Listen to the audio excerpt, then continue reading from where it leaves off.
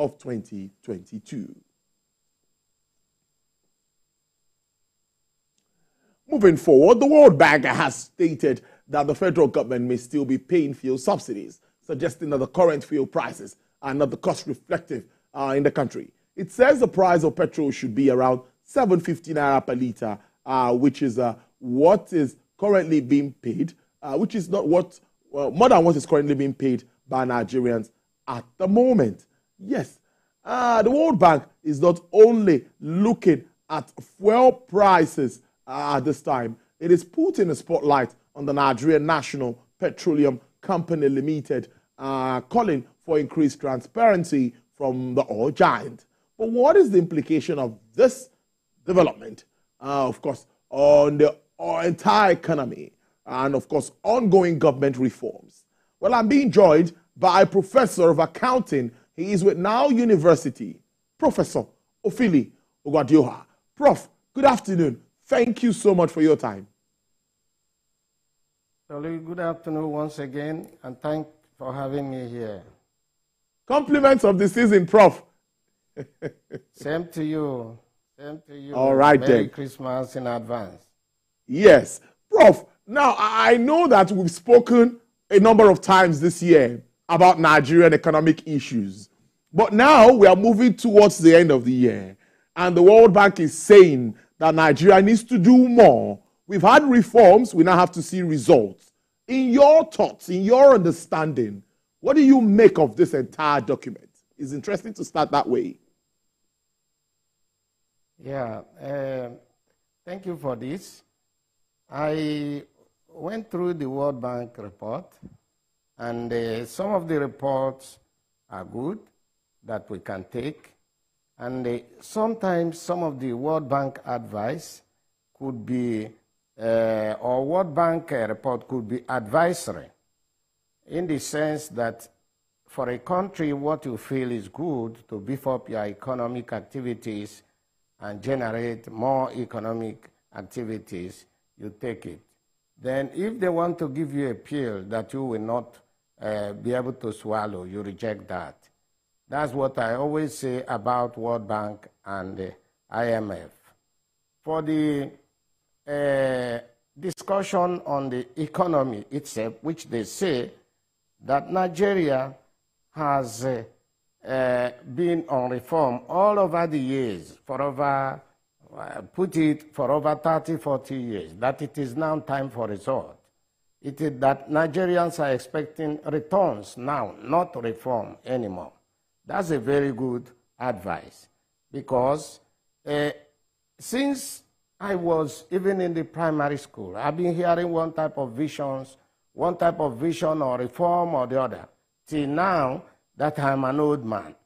And all those reforms and the visions and the missions never produce anything. So it is time, it is high time we hear something better than reform all through. The Buhari government was all form of reform. Jonathan was a reform. Obasanjo was a reform. This government comes again, another reform. But the touching issue here is that the reform of this government is so much stringent, particularly to the economy and to the nation, that Nigeria can no longer bear this. It is becoming almost unacceptable, because the poor have become poorer, the rich have become poor through this type of reform. Take, for instance, Nigeria import 80% of all the things they use here, because we cannot produce because of the environment we are. That one is another discussion. Since we import 80% of what we need to consume in Nigeria, what do we need? The economic advisors. What do you need to advise the government? What you need to advise the government is to make your currency strong. And when your currency is strong, then the goods imported into the country will be cheaper. But when your currency is weak, the goods imported will be higher, and that is killing the country. I take again, for instance, before this government came in, the foreign exchange, Naira was exchanged for 487 or 488 per dollar. Now Naira is exchanged for more than 1,000 per dollar. It depends on the market you're looking at, Prof. Yeah. Go ahead. Go ahead. For this alone, you have impoverished people, Nigerians, by more than 100% of what they were before the government comes in. Prof, allow me to ask a question. But economists like you have argued that Nigeria needs to allow the market run its currency, free market. Many economists have held that view. Now that the government is doing it, it seems like it's not working. No, I have always continued to say that you cannot allow Nigerian Naira to be driven by the market forces.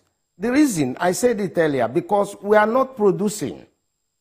As far as we are not producing, and you come here to manage the economy and manage the social welfare of Nigerians, you should make sure that the reform you are making will not bite on the citizens.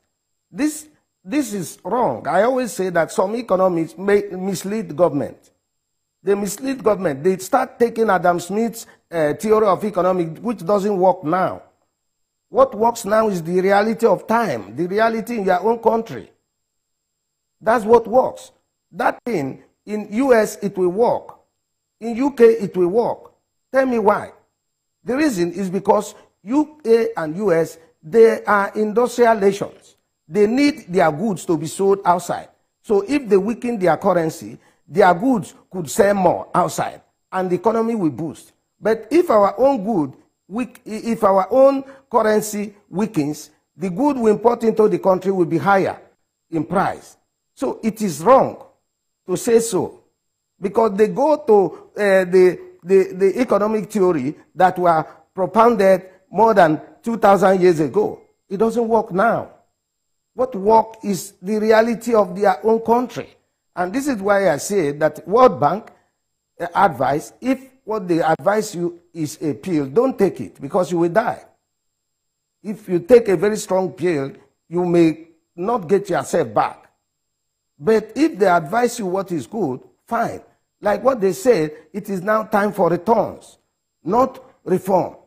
Nigerian government should look inward. What do we do to give Nigerians returns rather than reform? There are many things we could do. One, the fuel subsidy. We have been hearing that every month Nigeria was spending between 300 to 400 billion.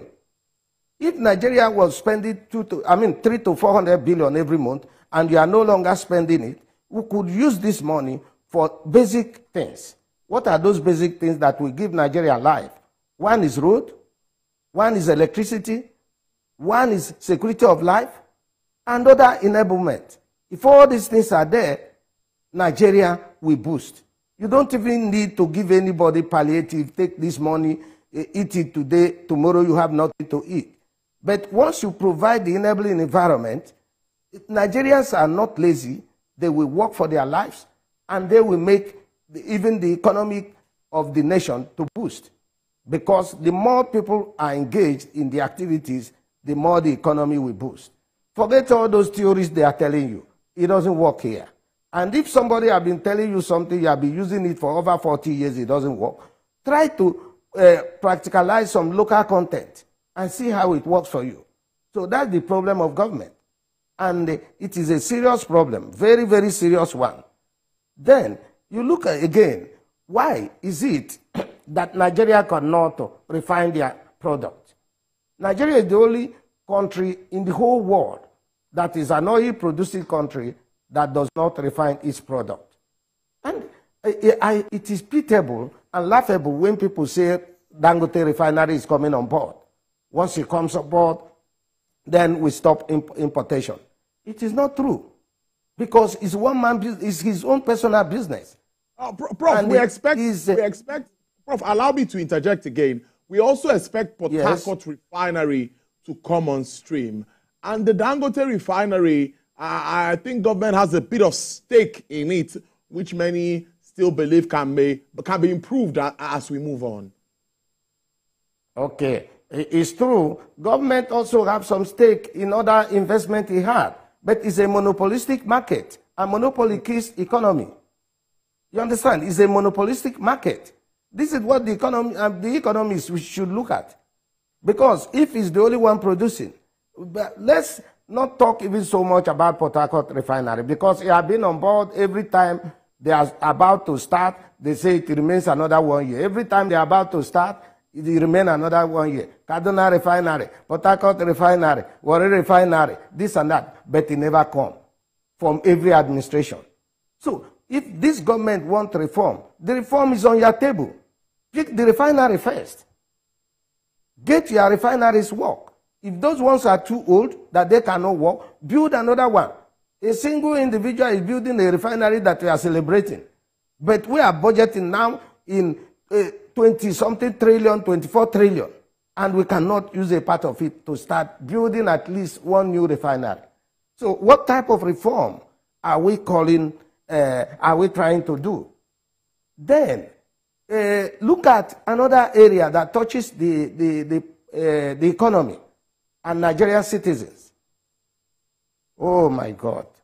CBN in the past have taken Nigeria to a very tight situation in the sense that businessmen cannot borrow money from the banks to do their businesses because MPR at 18 or 18.5 is only the base rate. Then the banks will add their own cost of fund, and that will come to 25 or 30% for borrowing rate. And who will borrow money? Who will borrow money at 30% and use it to do a production? What are you going to gain? How much is going to be your profit level? Your profit level cannot be more than 30-35%. And if you could borrow money at that level, what about other costs? Cost of fund is just one single cost. What about labor costs? What about so many other costs that are put into production before you come out with your market price? So these are the issues. And this CBN came up for how many months now? Almost 6 months, and nothing happens. They have not even sat to discuss MPR. So what reform are you going to do? What reform are you telling us? More than these basic things that will usher in new beginning in the country, and we start seeing results, and Nigerians will start becoming happy with the government. Because I believe that if these 3 or 4 basic things are done, every Nigerian will be happy. Forget even the fuel subsidy that they have taken up from 100 and something to 600. Okay, if you have done this, where are you putting the money realized from there? Okay, the government came in May, 29th May, and stopped subsidy immediately. Instead of stopping subsidy on first week of July. So what happened to that 400 that was realized when you stopped subsidy 1 month ahead of time? So some of these questions need to be answered. And the discussion is getting very interesting. The discussion is getting very interesting. Well, we need to also wrap up. But you raised something now about monies that will be generated from subsidy removal, or that government is generating. But we see that the Federal Account Allocation Committee has been giving increased revenue to states, to local governments. Everyone is getting more than what they used to get. My last check, more than 1 trillion naira was shared. That never used to happen. So I see a situation where states and local governments also need to contribute their quota to helping address poverty issues across the country. What do you make of this? Yeah, that is a good one. I always said it. In this year's studio, I said that there are 3 tiers of government: federal, state, and local government. That everything should not just be federal government. people should hold the state government responsible and hold their local government responsible. Because around 48% of the total revenue generated in this country go to state and local government. Where do they put it? But what I'm saying on the issue of reform that touches everybody is that federal government gives this reform. It's not the state or local government that give the reform. But in terms of accountability and performance, it is all tiers of government that are responsible. Because if you look at the CBN issue, it is federal government. If you look at the currency issue, it is federal government. If you look at the fuel subsidy issue, it is federal government. So if they take care of these three basic things, the economy will unbundle naturally. And economic activities will set in. And Nigerians will be happy. That's what I'm saying. But as for responsibility, people should hold their governments responsible. But in Nigeria, it's difficult. Ask me why. Because those people are like a semi-god. Even a local government chairman, to assess him is almost impossible. Why? Because he feels that you are not responsible for his being there. Because when a governor will now sit down and pick one person out of the whole lot that are vying, they don't allow a normal election to hold, how can they be responsible to you? Somebody pick them. And this is why some state governors are eating deep into the government, local government fund. Because they feel that we put you there. It's not even your people that put you there. These are the basic problems. And again, at the state level, look at what happened in almost all the states. Massive rigging. And is it the people that put those governors there? No. It's somebody. It's somebody with collusion of a few.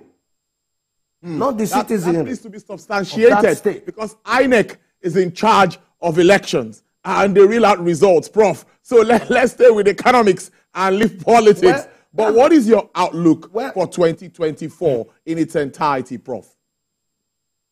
Well, before we go to the outlook, yes, we are all Nigerians. We saw what happened in the election. I cannot say it's INEC. I cannot say it's the presidency. I cannot say it's this, but somebody did it. And we all cry about it. But it has come and gone. Okay. Let's look at the economic outlook. Well, the economic outlook, for me, will deviate from what World Bank said. Because I look at the reality of time and reality of situation. What are those things we put in place today that will give us better result tomorrow? What are those things we put in place this year that will give us better result in 2024? I've not seen.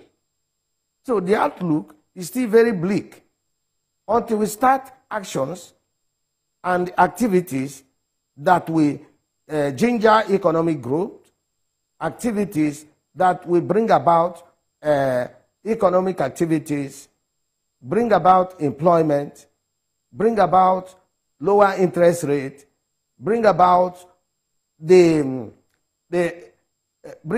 lower the volatility of the Nigerian naira, and strengthen the value of our national currency. If these things are not done, of course, every other thing we are saying is rhetoric. It's just rhetoric.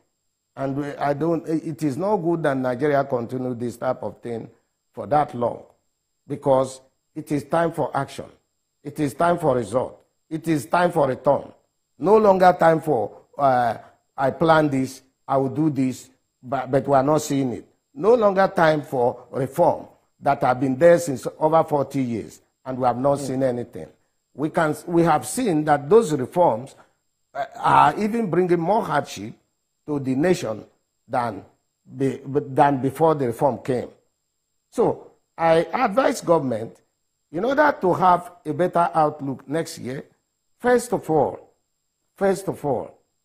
our farming population should be protected. And what do you mean by this? People cannot go to farm freely. In my own area, in Nsukka, almost the whole Nsukka and Usuwani, where I came from, were predominantly farmers. But people cannot go to farm anymore because of the Fulani herdsmen. And if farmers don't go to farm, how do you now beef up the economy? Because it's the farming agricultural activity that gives you the input for industries. How do you talk about industrialization when you will now be importing everything with this high cost of foreign exchange, rather than the agri sector producing for you and the industries or production sector picks it up to produce at cheaper rate? Then, how do you get... 1 minute. Prof, we have 1 minute to wrap up, Prof. Go ahead. Okay. Then, another one is the interest rate.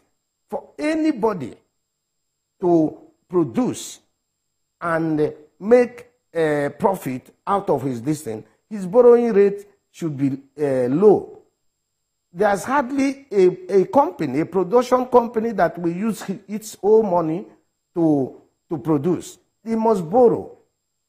They must borrow. But if the borrowing rate becomes too high, it kills production. It kills even commercial activities. And it kills the entire economic activities. So that is my advice to government. The borrowing rate should be looked into. Then the exchange rate should also be looked into, because we are not a production nation now. We are not a producing nation for now. We are importing nation. Therefore, if our currency continues to depreciate, the cost of goods that come in here should always be higher than expected. And who will bear the brunt? The society. That's our time. Professor of Accounting, now University. Thank you so much. I really enjoyed our conversation today, digging out all of the points as usual. Prof, by His grace, we should be, maybe our next chat would be in 2024. Thank you so much. Have a great Christmas and New Year. Thank you. All right.